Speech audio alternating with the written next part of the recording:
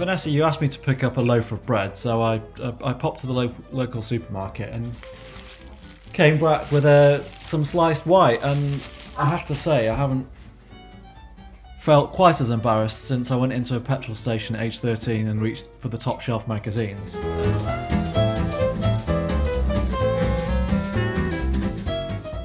What's wrong with this? Come on, this is what the nation lives off. I mean, what in this fairly extensive list of ingredients could possibly be bad for you? Okay, what have you got on there? Okay, fortified British wheat flour.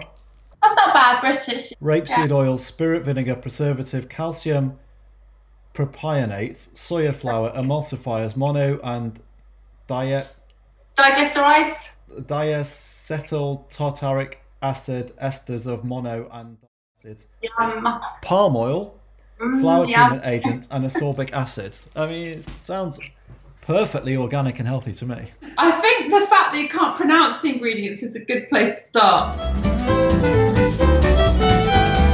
Is white bread evil to you? Sliced white? Not one slice. A lifetime, yes. So when you look at that piece of gump that you've got in your hand, it's completely, to me, devoid of any nutrients. So you're not just getting a quick hit to get high sugar levels, you're also starving your brain of the metabolites that it needs to function. The short version is, it is bloody evil, in my opinion. Real bread is literally what I've got in front of me, Tim. It's flour. That's the flour here. That's whole grain flour. Salt. Here we go. I'm going to put the salt in. Okay. Water. And this is my sourdough starter, which is just, again, flour and water with the microbes in. And that is all you need to make bread.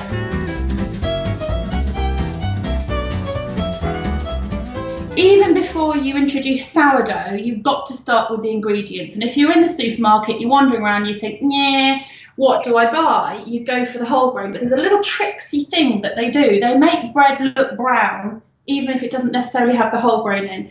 What are the other tricks that you should look out for in supermarkets when it comes to bread? You have to look out for the ones that have got no label on at all. So if you go to the counter and you see all these breads laid out and you think, oh, fresh bread, it might not be fresh at all. It could have been frozen for 2 years and then reheated in the oven. So don't assume that it's been baked on the premises. It's often reheated. Don't assume because something is called a country loaf, it's no doubt been made in a fast, furious factory where it's taken, an hour to turn the flour into a loaf. And that's given no time whatsoever for the gluten to degrade and for that lovely fermentation. So you need to look out for that. And you also need to look out for what we call fake sourdough. How do you spot it's fake? You have to look at the label, look for the words long, slow fermentation.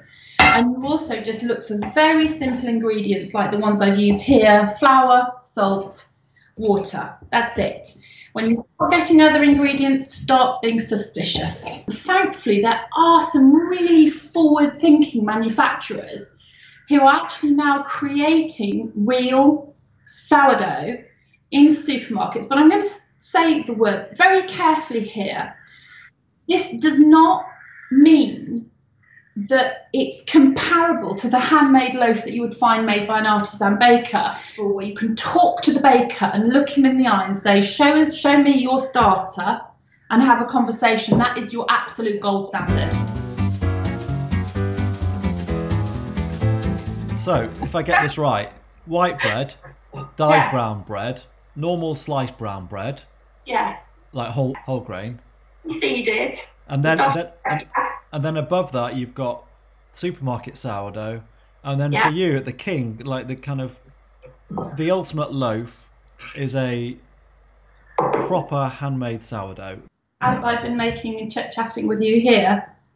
And this is because it's just that much better for the gut. There is very strong evidence to say that a combination of lifestyle factors, including white bread and lower gut microbial diversity is associated with most of the what they call non-communicable diseases, so diabetes, obesity, rheumatoid arthritis, neurodegenerative diseases.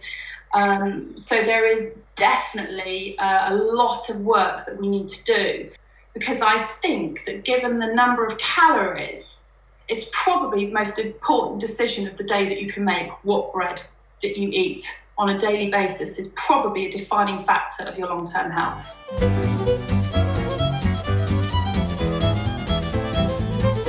I mean, sourdough's been all the rage for some time, but I would never even think about making my own. You'll talk me through just how easy it can be.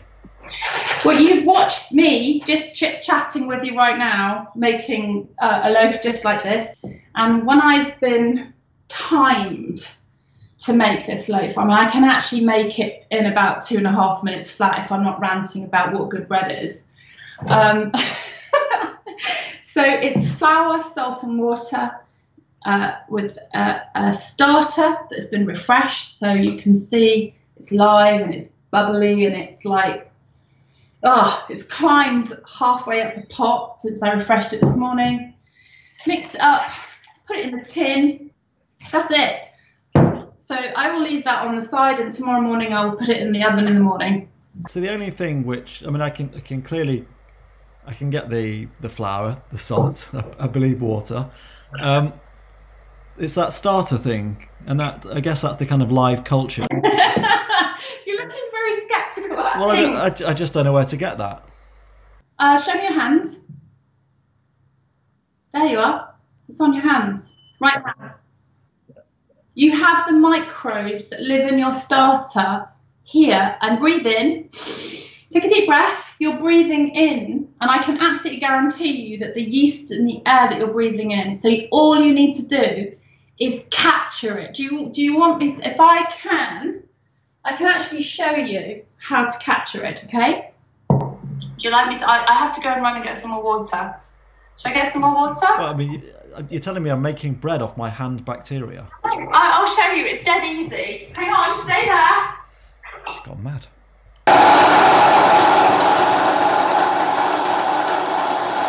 Okay, fresh flour.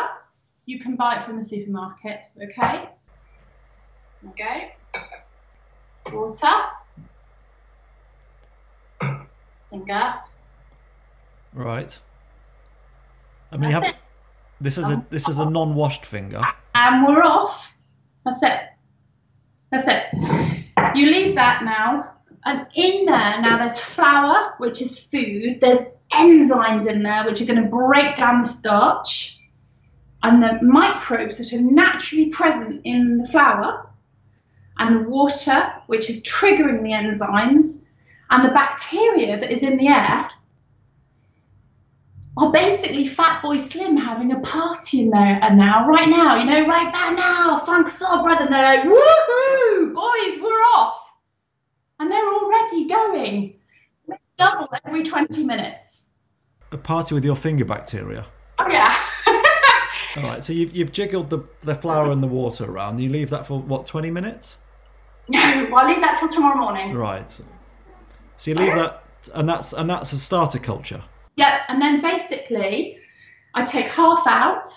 So I take, literally go back in, take half of it out, and then replace what I took out. So if I take out 50 grams out of here, or 100 grams, then that would be half flour, half water. So I put 50 grams of flour with 50 grams of water back in and stir.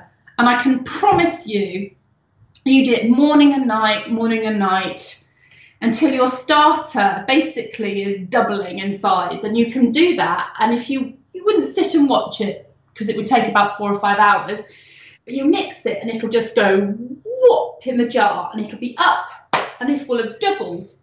And if it doubles in 4 or 5 hours, it's ready to use. And at that point, you are ready to make bread, but you're also ready to move on to what we call a maintenance lifestyle, where you can double refresh it. So that means feed it twice.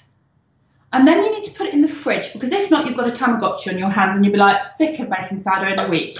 And if you can't be asked, can you just buy it somewhere?